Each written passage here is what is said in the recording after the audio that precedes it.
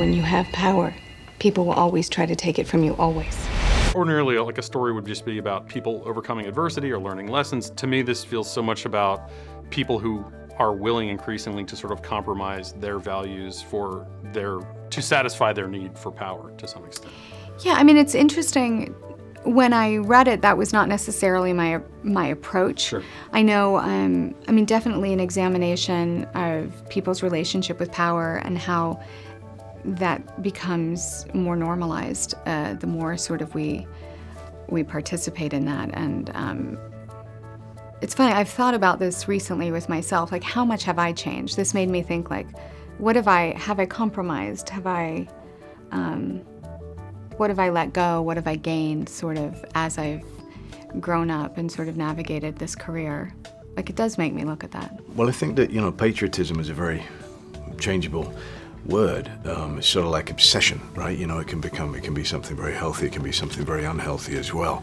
But through interpretations of what patriotism is, and I do believe that Mr. Cheney sincerely believed that what he was doing was ultimately to protect the American people.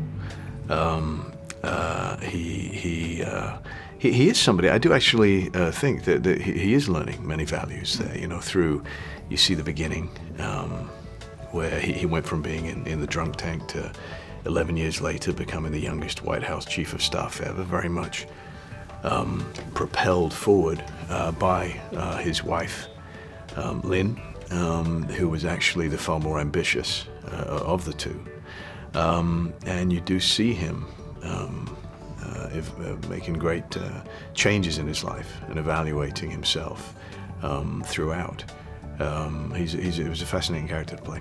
Well, what I loved about the story was I felt that it was both. I felt it was this story of overcoming long odds.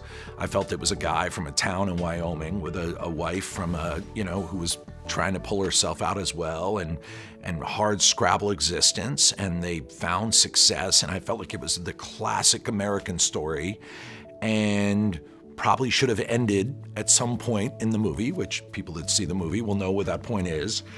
And then this great tragedy happens, 9/11. And what you see is that choices were made before that. There were things given away, there were beliefs given away that all of a sudden activate in a very frightening way. So it's definitely got that Horatio Alger, America climb up from nothing kind of element to it. But I like to think of it that it has like the fourth act to it as well. We always hear those first three acts, but what is the fourth act of that story? And that's kind of what our movie does.